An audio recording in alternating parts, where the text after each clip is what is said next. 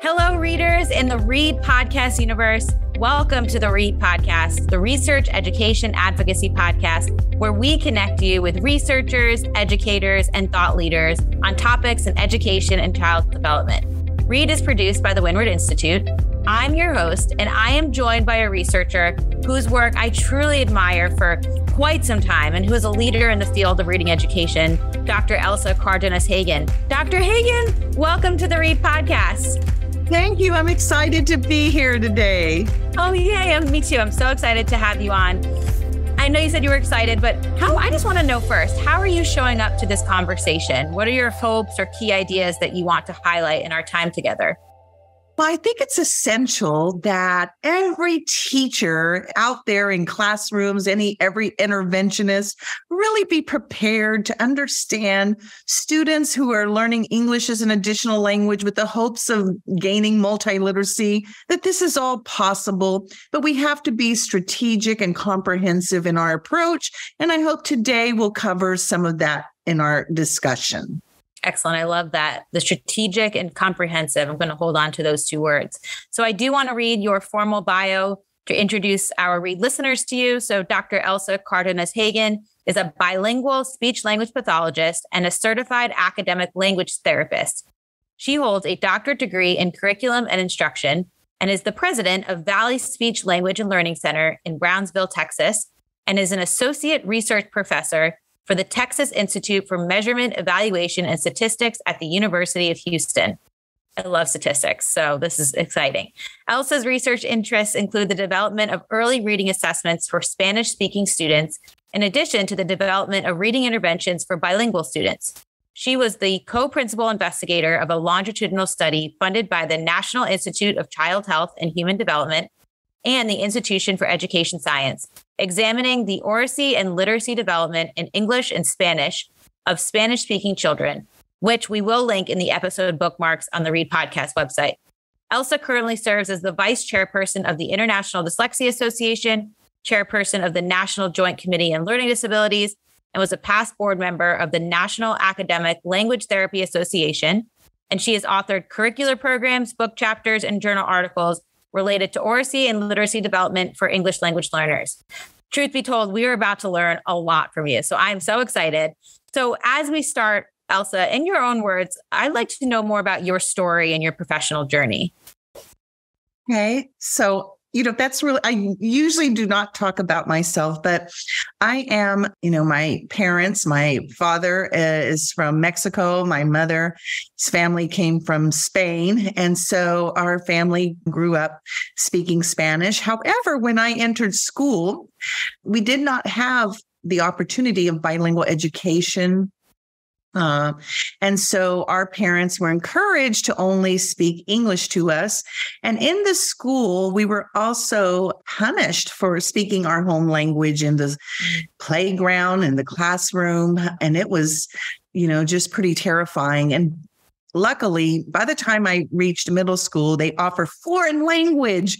And then I got to show all that I knew in another language and really thrived and continued that journey all through, junior high school, into college, went to study further linguistics in Spain, went to Mexico to study some more. And it was all for personal benefit, just to really, thrive in my language, my culture, the linguistics of the language. And now today, I get to use all that information in my work. And what we hope today is that all students are honored as, that they have such assets that they bring to our classrooms, and that we have to honor the language and the culture and honor that, wow, we have such a great resource in speaking more than one language. And let's really capitalize on those resources.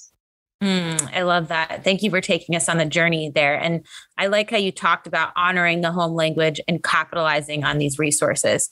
And I think I wanted to start with the reading brain, but I want to actually, now I'm talking out loud as I'm thinking about this.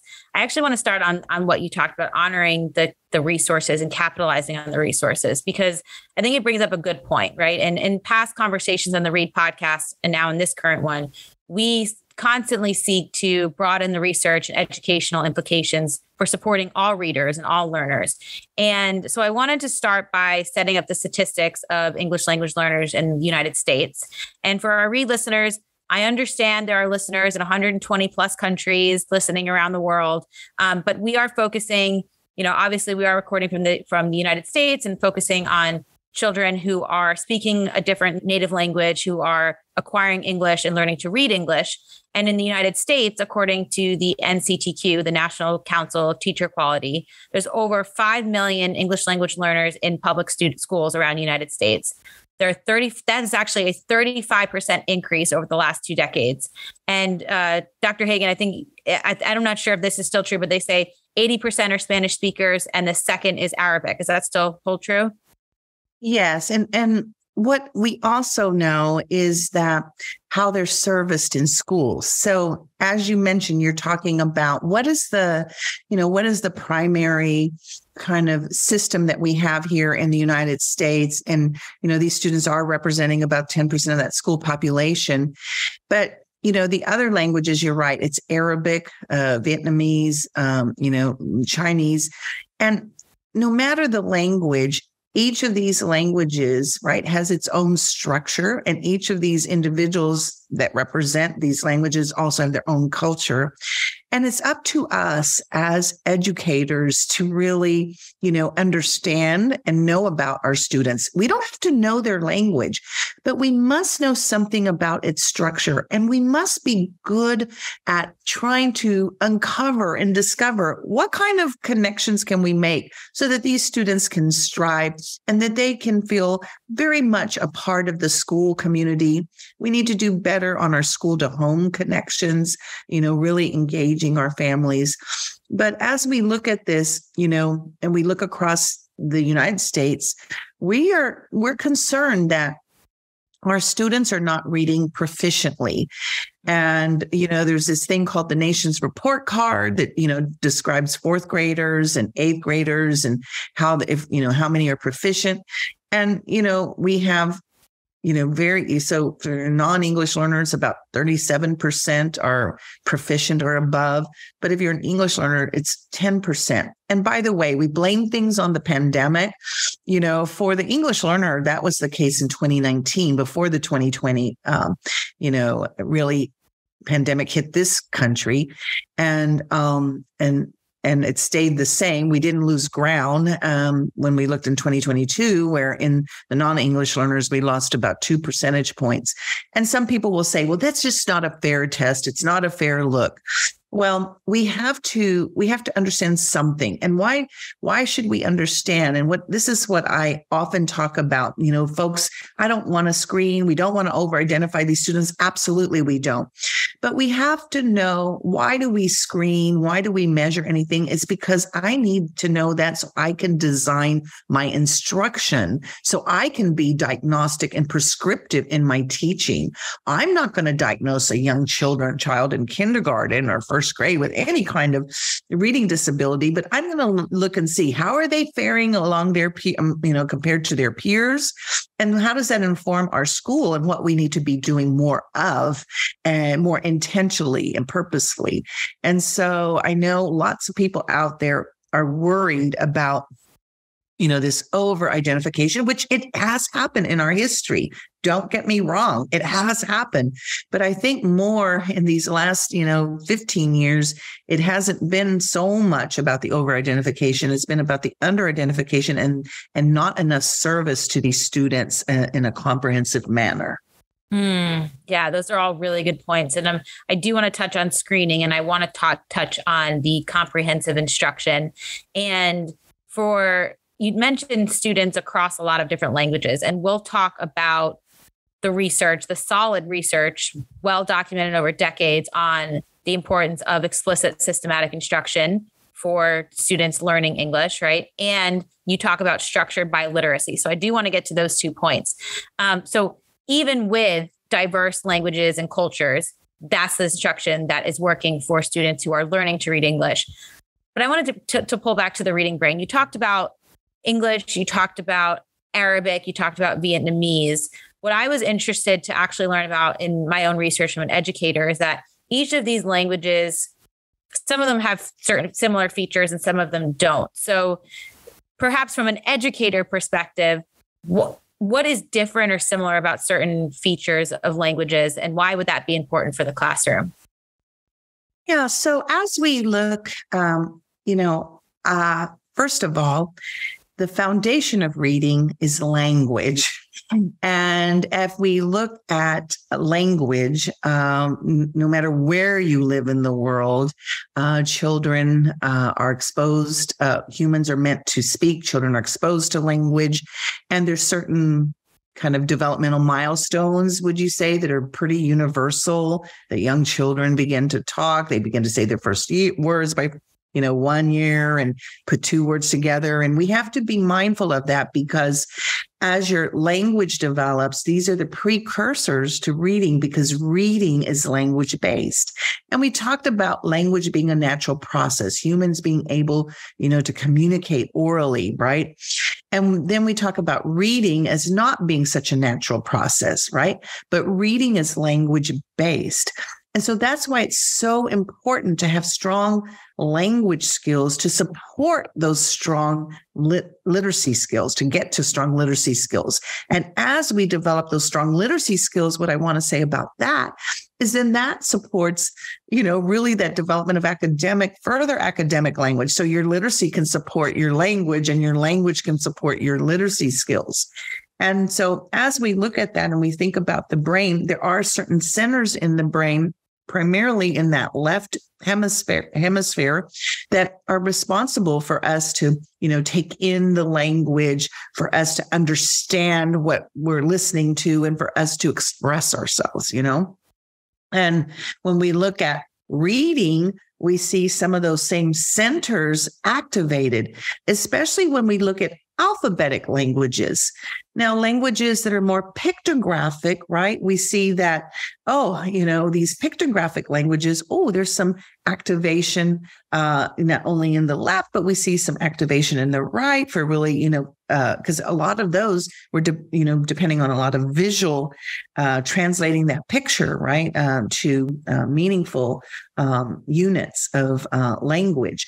And so, but no matter what, we still, even in those languages that are pictographic, it's still necessary for individuals to be able to process the sounds. We call that ability the phonological processing.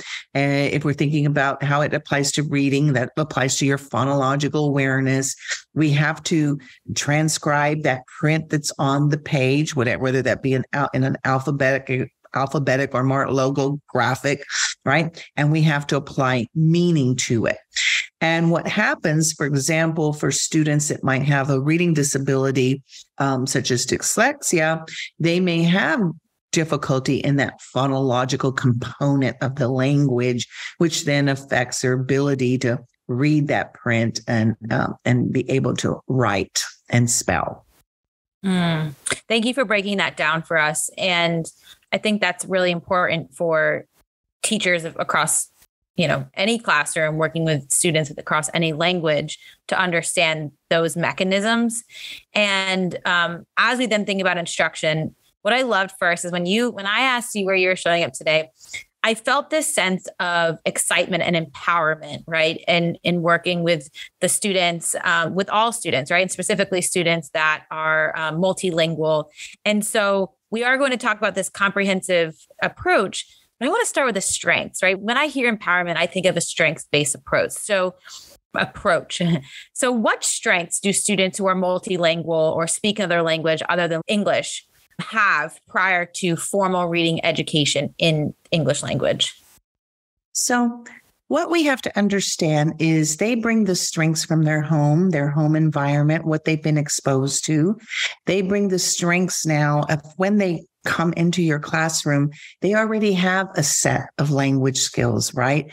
And, so they have a sound system, they have a meaning system, right? They have a communication style, often what we call that pragmatic language capabilities. And they have this way of, putting and expressing their language. So they already have a structure.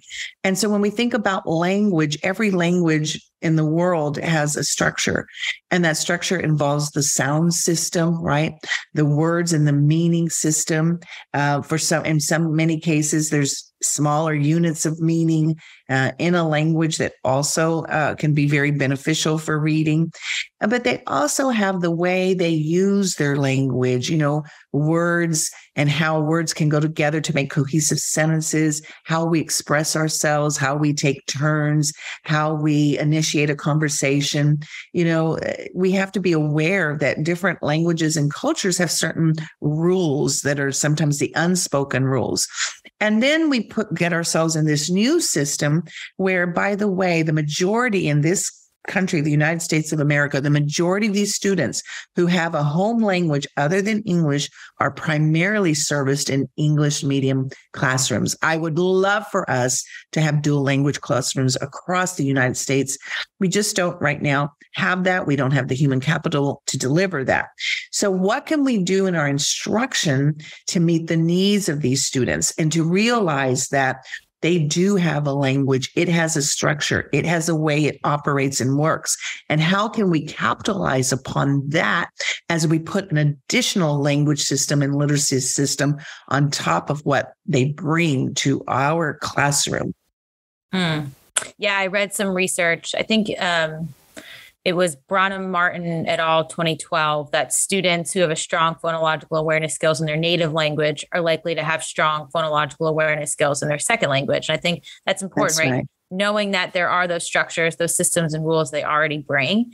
And again, what I hear you talk about is this integrated approach of not marrying. I don't like that word, marrying, of bringing. I often sometimes will say different things on the podcast. I'm like, I don't like the way I describe that word. So let me try that again. So when you talk about this integrated approach, you're bridging the oral strengths and capacities, the written linguistic, and then the cultural elements. I want to talk about this multi-prong approach, but starting with the bridging of the oral, written, linguistic elements. And you obviously integrate the findings of the National Reading Panel in your research and incorporating the systematic explicit instruction. But I've heard you go further in this structured biliteracy. So can you help us to flesh out and break down what you mean by structured biliteracy to help children access the written language in English? Right. So you mentioned, Lee Branham Martin, actually, he was at the University of Houston. So that was in kind of some of the same sets it was in the same sets of students that we were working for intervention. Some of those same students that are in those studies to describe how phonological awareness, operates across languages. It's often those same set of students where we actually did interventions with those students. And so I can talk to you about and those interventions were when we found them at risk. But what's very important to realize is that, as I said, we have an oral language. And so Spanish is the most common language spoken in the homes of these students who are, classified nationally as English learners. And when we look at that and we look at the Spanish language, it's a very what we call transparent language, meaning that it's very regular. It has 5 vowels. They never change. We've got these consonants. They're pretty reliable. Whereas in English, all the vowels have more than one sound. And we have lots of different patterns. And we borrowed from so many different languages. But in there, so Spanish has about, some will say 22 phonemes. Some will say up to 24 phonemes. English has 44 phonemes. Some will say up to 46. No matter how you look at it, English has more phonemes than most languages. And so, but what we have to do is understand that, since so much transfers, and then that study you're mentioning, it was like 0.92 between Spanish and English on this, sound system. So I'm about 0.08 off from it being a perfect correlation. But what does that 0.08 possibly relate to? Well, we've got all these new sounds in the English language. And we have to, first understand that there's connections to be made orally through the phonological component of the language. We have to make those connections when we think about through the words and their meanings, the vocabulary. English, is 60% based upon Latin, another 15% on the Greek. And so between the Latin and Greek, we have about 75% of our language. And so there's so much from a language such as Spanish that is Latin based that we can contribute to English and really help the students soar in vocabulary and their ability to express themselves. And then that we can put into the written language, but we have to understand that, as I said, there's already a structure. And, for example, we have typical writing patterns and speaking patterns that are not atypical.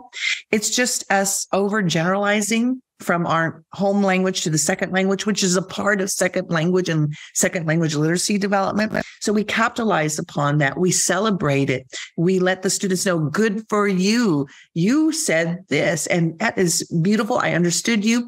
And there's a little bit of a difference in this English language. It works like this, right? So it's honoring when the student speaks to us, when the student reads to us, when the students write, that we're looking at those patterns, that we're celebrating that overgeneralization, because that's a part of that second language and second language literacy but development. And first, we have to know the why behind the what that we see in front of us. And when we look across our country, less than 3% of teachers are really qualified to work, across these languages with this true specialization in how to meet the needs of these students learning English as an additional language. Mm-hmm. Yeah, the 3% is something I want to touch on, especially with the recent NCTQ report. I want to circle back to what you said about vocabulary, because in learning about teaching English learners, I had read that even if a student is reading English with fluently, right, that we should not necessarily assume that they're comprehending, right? And is comprehension being the goal of reading. You talked about vocabulary. Should there be a greater emphasis on building that vocabulary and comprehension? And what are those elements in structured biliteracy or in other ways to foster that? Right. So what we see is teachers spend about 30% of their day on oral language, but it's not well-designed, intentional, authentic, purposeful. In the United States, we have these practice guides from the Institute for Education Sciences, practice guides. And we have one in particular that's really looking at the academic language and content knowledge of these students in the upper elementary grades into the, middle school grades. And what we find is, yes, let's get a set of these words, these academic words, and let's create these multiple opportunities for use across the content areas, right? And for these students, some of the best word learning strategies are to really capitalize on what we call our cognates. And these are words that are similar across languages that look the same and similar in spelling, similar in meaning. And I often give the example of the word canoe and finding that, wow, look, I can see this very same word in English and in Spanish and Catalan. I can see it in German. I can see it in French, right? I even saw it in Vietnamese, and I could figure out that was canoe.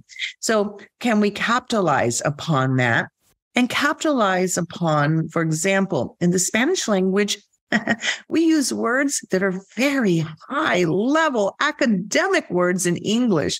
And I'll give you an example. When my son was in high school, he came home and he goes, "Hey, Mom, what does the word placate exactly mean?" And I turned to him and I told him in Spanish, "Jaime, cuando mami te dice aplácate." It's a word that we use every day, like, hey, calm down, right? And we use the word placate. In English, you use the word calm. So we use very high level fancy words, but it's not just knowing that we use it. It's making the connections in an intentional manner and teaching our students that this is a strategy for them.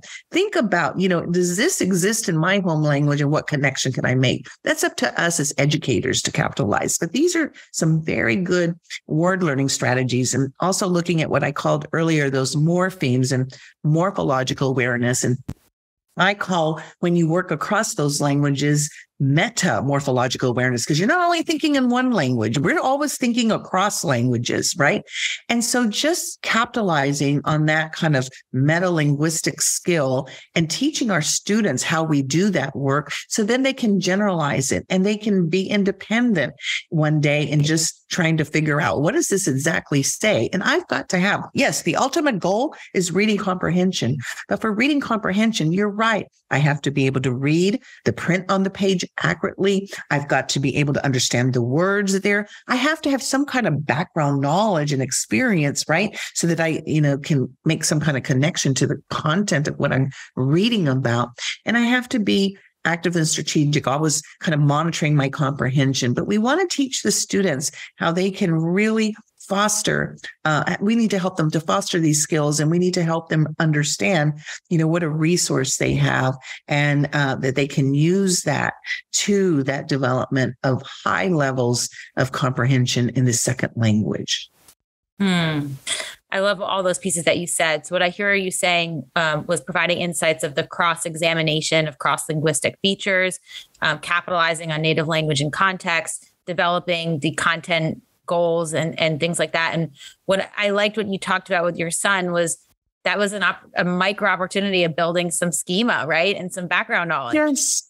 And so yes. And I have one more story to tell you, because that was in high school. And I was told when I was a very young person, and the person that told me I was wrong is my best friend today. One of my best friends, a very famous researcher that just such a mentor. But, when I started talking about doing this with young children, I was told, well, that was not developmentally appropriate. Young children can't do this. And I give the example of now my son has, this 4-year-old, and, we were at a restaurant. He goes, hey, look, I have a visor. And I go, yes. Do you know why it's called visor? It has VIS, viz in it, and OR for you to see. He's like, oh, no, I didn't know that. And I go, remember you went to the hospital to visit your great grandpa? You were the visitor. You went to see him. And look at me. What do I wear? Glasses to help what? My vision. And then the little 4-year-old says, oh, Harry Potter. He wears a cloak. It's an invisible. When he wears the cloak, he is invisible. You cannot see him. That was a 4-year-old putting together, the morphology, having that opportunity in a naturalistic way. And we can do this across the content areas. There's so much opportunity in science classrooms and math, when we're teaching science and math and social studies and language arts throughout that. So we have to make connection. And it really works best when there's a central idea, and then we can build these words from those central ideas. And doing this kind of work is a lot of fun. And young students can do this work as well as older students. Oh, I love that. That's such a great story. The Harry Potter invisible cloak. Harry Potter.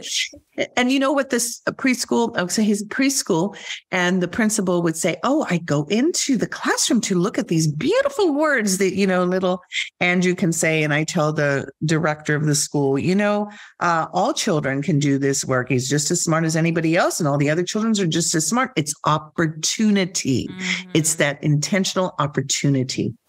Yeah, that makes the difference. Harnessing the strengths and seeing those connections. I love that. And again, what we're returning back to is building the schema and the background knowledge, and making sure that we are enabling as educators students to make the connections from their home native language, or the language they learned to speak first, with then bridging it with learning the written language and reading. What about the reading writing connection? So at the word and sentence level, or even at the spelling level, what elements of the reading writing connection are important as students develop skills for their second language? Right.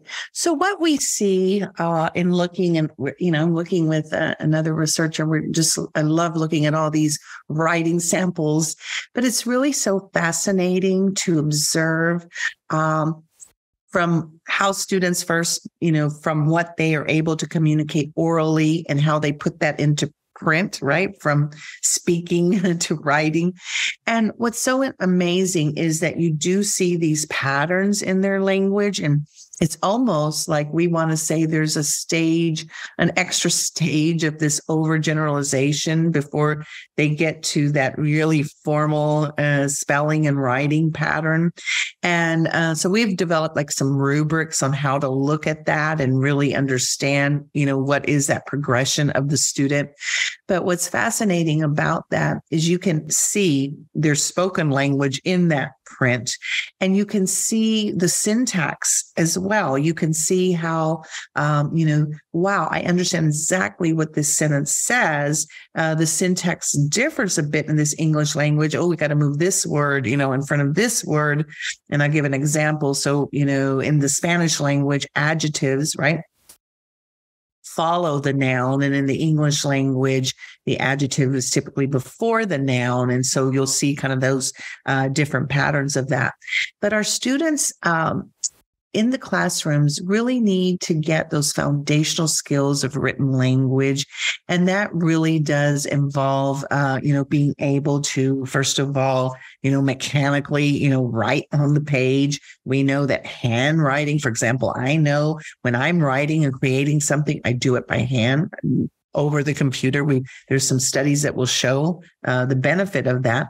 But I also have to look at that spelling and that grammatical component, but also understanding how the different text structures work and how we can scaffold that instruction step by step by step to create these wonderful, compositions. Steve Graham talks a lot about how, what we need in our classrooms and what we need in our interventions and how little time is truly dedicated to that. Recently, in one of our studies, we were looking at the school day and how it was designed, and it was not integrated. It was like, okay, we're going to do this part of reading, let's say phonological awareness here, we're going to do phonics here, then we're going to do, vocabulary and comprehension. And, we don't have enough time for writing. We do that after school instead of listening, speaking, reading, and writing. So that's what we mean by integrated, so what, we're going to have the opportunity to listen. We're going to have the opportunity to read. We're going to have the opportunity to write about it and share what we're writing. And Steve Graham talks also about the process of, getting to that written composition. And we don't spend enough time on this. And perhaps, it's like, what gets taught, what gets taught is what gets tested, or what gets tested gets taught.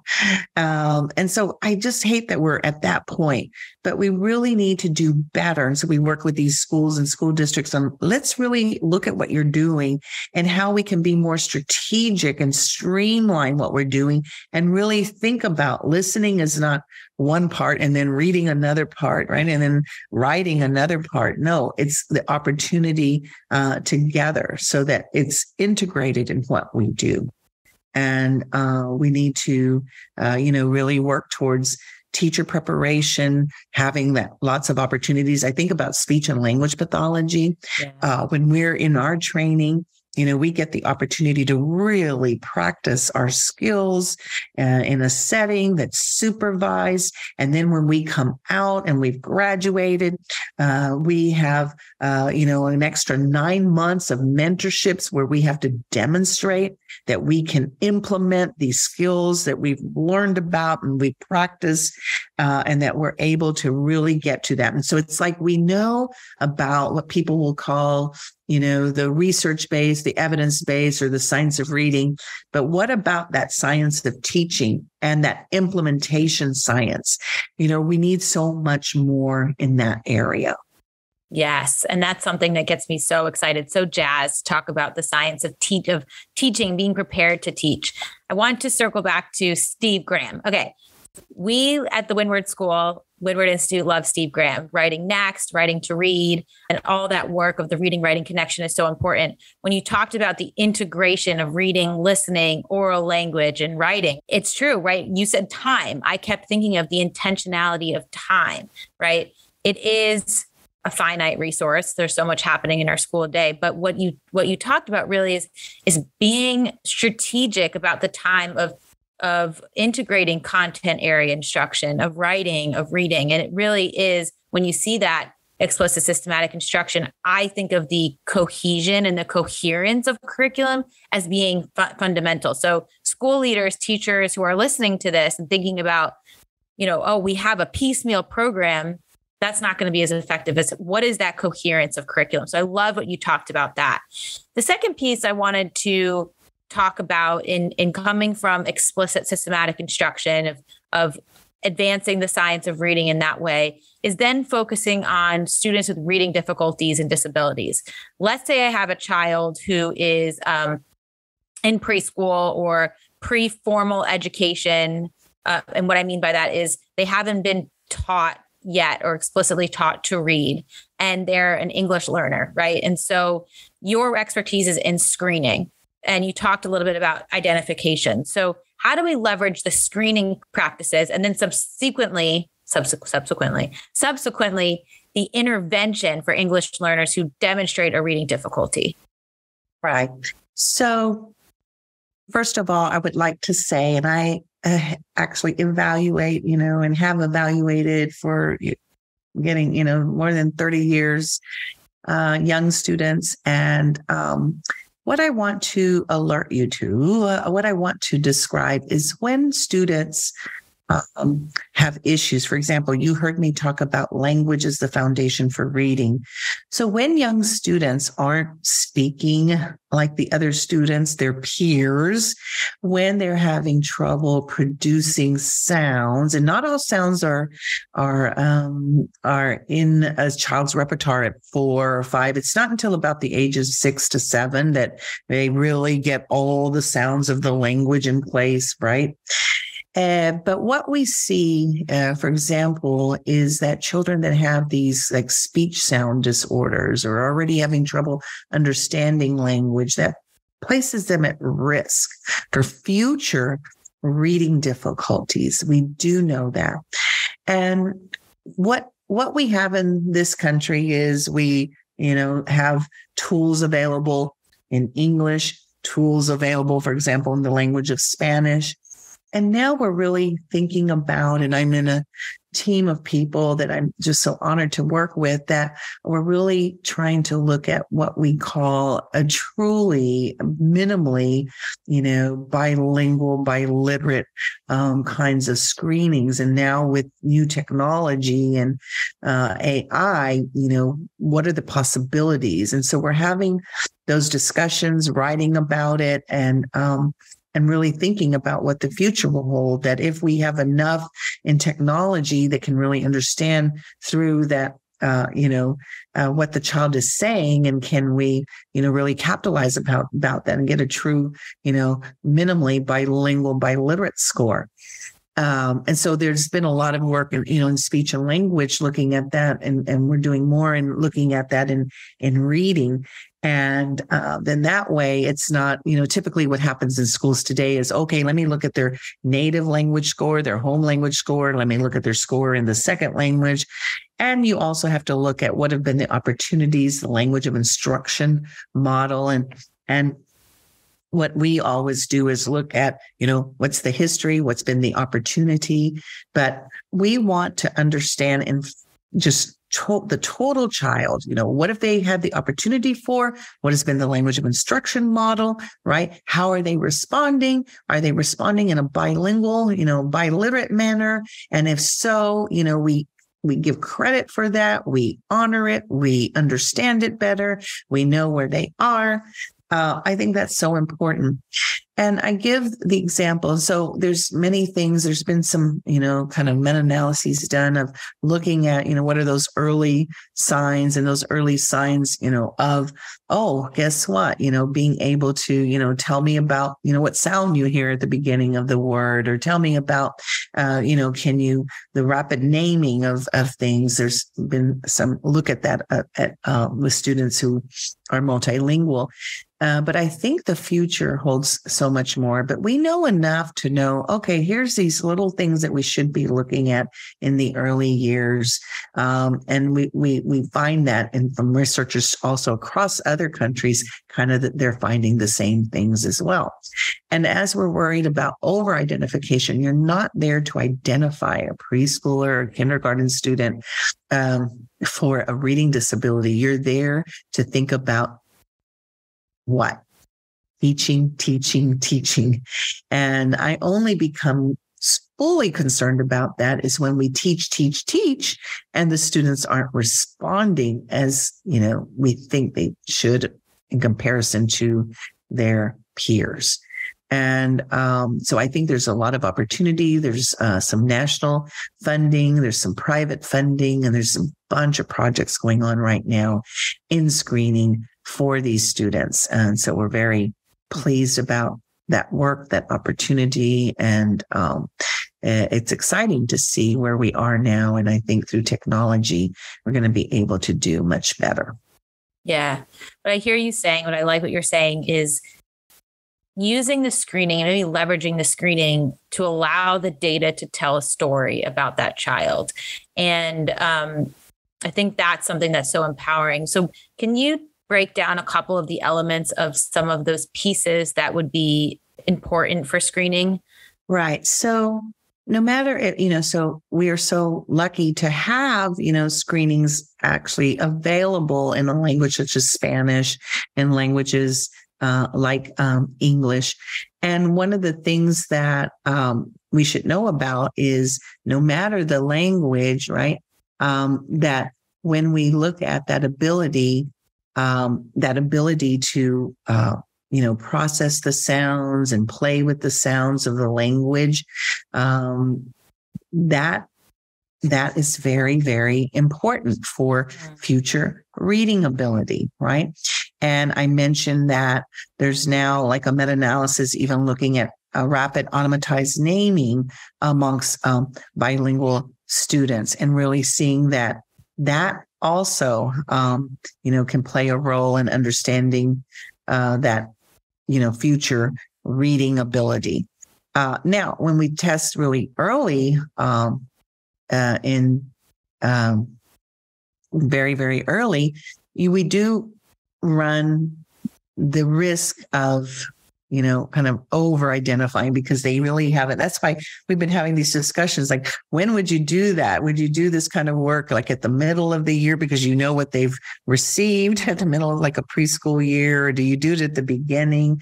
But we know that phonological awareness, that letter sound knowledge, that rapid onomatized naming, and also even like kind of like short-term memory things. Those have been like some predictors of future reading. But we also have to take into consideration what have been the environmental factors and the opportunities that these students have had, right? What have been that home language opportunity, would have been that language opportunity, and what has been that phonological awareness opportunity. And that's why I worry about it. Like, if we do it so early, are we more getting at, oh, this is just what we need to teach? And, maybe that's what, maybe that is what we need to teach. So, having those discussions about when is it best to do that kind of thing. And as we know, if I'm testing in the home language, we know a lot of those skills transfer across languages, such as that phonological awareness one that you mentioned. And there's been many studies on that, and the letter sound knowledge for alphabetic languages, looking at here's this symbol and, how's that represented, in print. But do I have to have been taught that or had that opportunity? And, the vocabulary, what have we learned about vocabulary? And so that vocabulary growth is going to be so important, and that vocabulary ability for that future, reading and reading comprehension and listening comprehension, and how that could apply to future reading comprehension.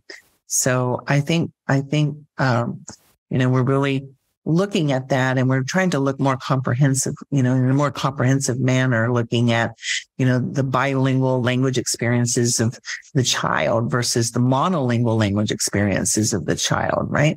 And we may initially, as, coming from, a culturally linguistically diverse background, that, we need to make sure that we're not, misidentified because of our language experiences. And so that's why it's so important to get, the knowledge of the environmental opportunities, the school opportunities. And we're also looking to see, we know that a lot of these reading disabilities are, they're hereditary. They run in families. And so can we look at that? So young 4-year-olds, can we look at, oral language? Can we look at their listening comprehension? Can we look at whether they, have any kind of, phonological awareness skill, processing those sounds?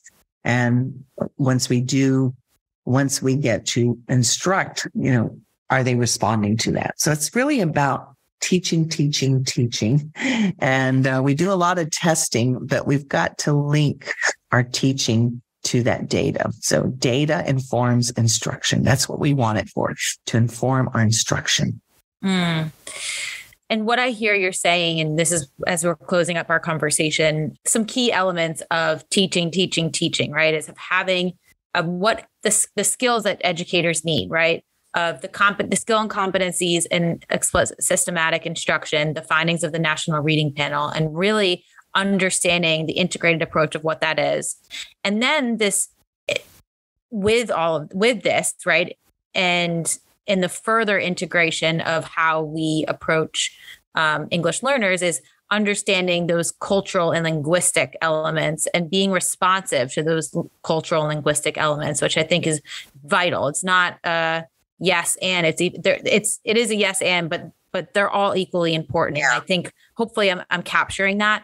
And so my final question before I get to your exciting projects is, in the National Council on Teacher Quality, their recent report, I think from this year, they showed that 71% of programs dedicate less than 2 instructional hours to teaching reading to English language learners, which means that most new teachers, they said in the report, enter classrooms without the knowledge and skills to teach English language learners to read.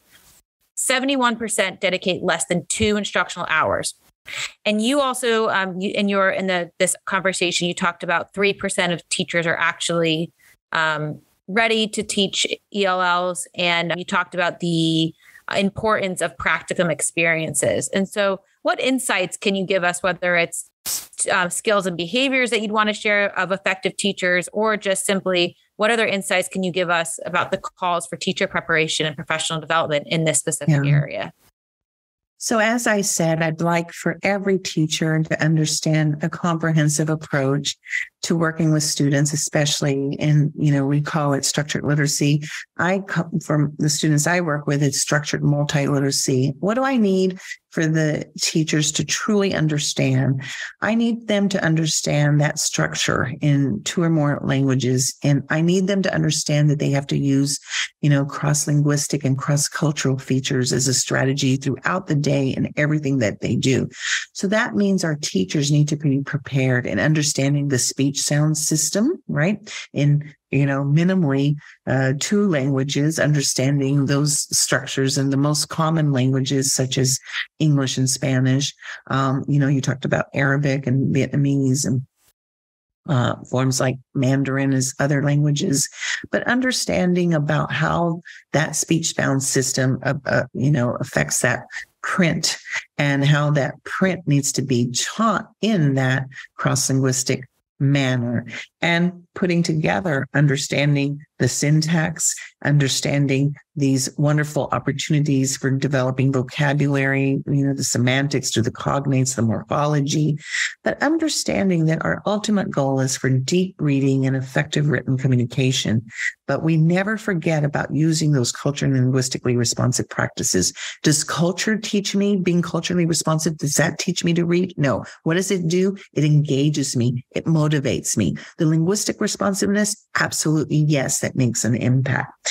But what we find is teachers, when they come into the classroom, they're not prepared for that. And we are really working diligently at, I'm involved in some other kind of nonprofit work in really working with state departments, working with higher education institutions on how to really ensure that we're comprehensive in our approach on how we're approaching language and literacy for students from diverse populations and how we're following that up. It's not only like, oh, this looks good. Okay, here's my syllabus. No, it's how is that delivered and implemented and what's the outcome in that classroom and the impact. That's what we really need to be doing. We're looking for impact in what we have done.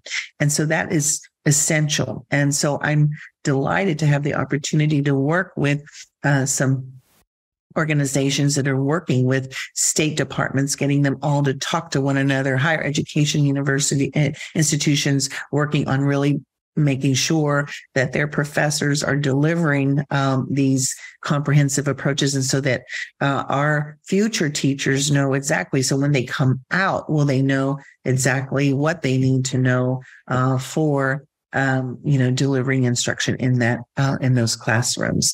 And it's exciting to see that the states, many states are trying to get this work done, as well as many universities. And I think, what success breeds success. So when these states continue, like the Mississippi story continues to show these success, well, what did they do? How can we do better? Or these institutions of higher education that are preparing the teachers that are the most highly qualified, what are they doing? And I think once, we have many, examples of awesome instruction for these teachers. And I think the more we work together in a collaborative manner, the better for all students, including those learning English as an additional language. Thank you for that. And I want to reiterate that piece of the cultural and linguistic responsiveness that you said, and particularly the cultural responsiveness piece, right? Is that, again, this is an integrated comprehensive approach, right? Where cultural responsiveness is going to motivate, it's going to make a child feel like they're seen, they're heard, that they belong. And I think that's a really important facet of within a structured literacy, linguistically responsive approach to this. And so I appreciate you talking about that. And I wish we had another hour to talk about those elements, but maybe you just have to come back. But talk about a way to empower. As we started with empowerment and strengths, and now we're ending with empowerment and collaboration, from the classroom, from the teacher to the child to the family approach to all the way to state departments and organizations. So I appreciate that. We have 2 minutes. So is there anything that you'd like to share beyond your hopes, your calls for the future of research, education, advocacy in education at large? So I'm thrilled about getting to work and looking at how we screen children from diverse populations that represent other home languages other than English. I'm excited about that work. Right now at the University of Houston, we have a model demonstration project for dyslexia, and I'm excited about that work as we work in schools. And we're working in really trying to build those network improvement communities and really making sure that everything that we do is, sustainable and scalable, and that it has great impact, and very diligently working on accreditation of universities. I know the International Dyslexia Association is very much focused on that. There's a project called The Path Forward to work with state departments. I'm excited about that work, excited about working with state departments. I'm excited also that, the pandemic was something so terrible, but it was during the pandemic that, for example, say Texas reached out and said, what can we do, to help, students who don't speak English, speak Spanish? What can we help them that struggle? And from that came this pilot project of really accrediting and certifying, bilingual dyslexia specialists. And I'm excited about that as well. I want all teachers to know how to work with multilingual students. And then I especially want, for those students who struggle, that they have access to the most highly qualified professional that knows what to do, when to do, how to do, and why they're doing, right? And so we're raising thinking educators that have deep knowledge and can really deliver and have great impact so that we can really have literacy for all. And you've heard me probably say that literacy is the bridge to equity, and we're working diligently on that access and that equity for our students. And I'm so grateful and thankful to be here today to share what we know, to talk about what we need to do. And most of my day is spent in volunteer work, but this is, I think it's my passion. And, when you have knowledge, there's a responsibility. Mm-hmm.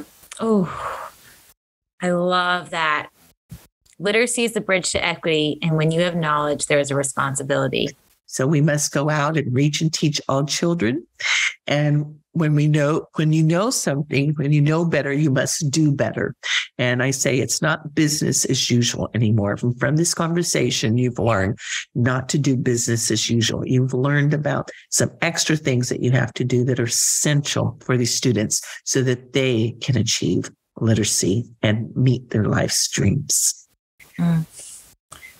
Dr. Elsa Cárdenas-Hagan, I am beyond grateful for this conversation. Thank you for being on the Read podcast and sharing your expertise and your insights. I just want to sit in this inspiration and your expertise. So thank you so much. Thank you for having me. Appreciate it. I am savoring those words from Dr. Elsa Cárdenas-Hagan. Literacy is the bridge to equity.